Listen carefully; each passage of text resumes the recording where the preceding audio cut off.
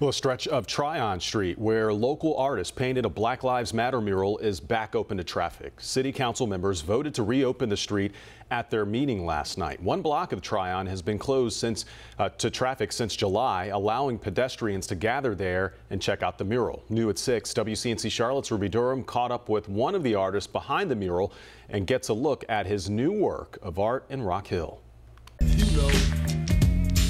Growing up playing on this court, we never had any lines on it. It's a basketball court in the middle of a tight-knit community. We used to put sticks and rocks down and just say, hey, that's 3-point line. If you hit from back there, that's a 3. But in just 2 weeks, Garrison Gist, the local artist who just took part of the Black Lives Matter mural in Uptown, helped it blossom into Sunset Park's newest attraction. Park is like a landmark to this neighborhood, I would say. Gist, who grew up at his grandmother's house not too far from Sunset Park, was selected by the community to help revitalize the Rock Hill Court through the city's Mural Mile initiative.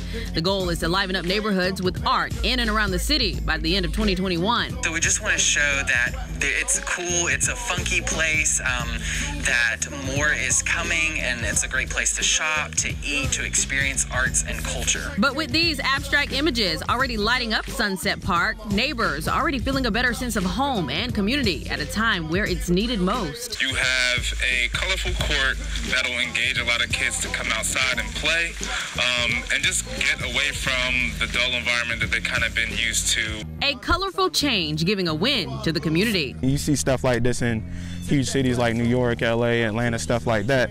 But for them to say, hey, I got a cool painted basketball court in my neighborhood in Little Old Rock Hill and Sunset Park, like, that'll mean the world. Ruby Durham, WCNC Charlotte.